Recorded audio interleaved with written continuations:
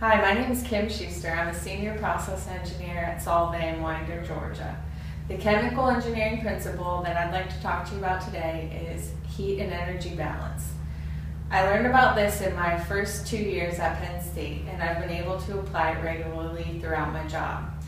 I use it in the traditional sense for sizing heat exchangers and determining the amount of heat load that needs to be removed from reactions to purchase new equipment. But I've also been able to use this principle to do some safety analysis for the plant.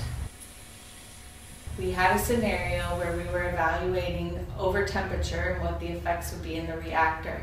I was able to do the heat and energy balance with the initial temperature that we had to evaluate what the final temperature would be if we lost cooling during an emergency situation at the plant, and determine if we would have an excursion that would exceed the safe operating limits for the reactor.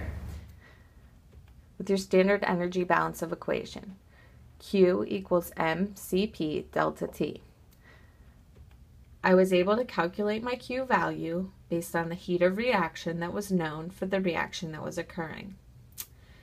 I knew how many pounds of material would be reacting and what the heat of reaction was, and with those two numbers I was able to calculate the total BTUs that would be produced by the reaction.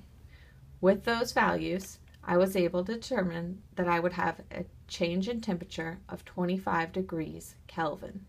I knew that the hottest material that would be transferred into the reactor was going to be at 120 degrees Fahrenheit. I used this as the temperature in the reactor as a worst case scenario.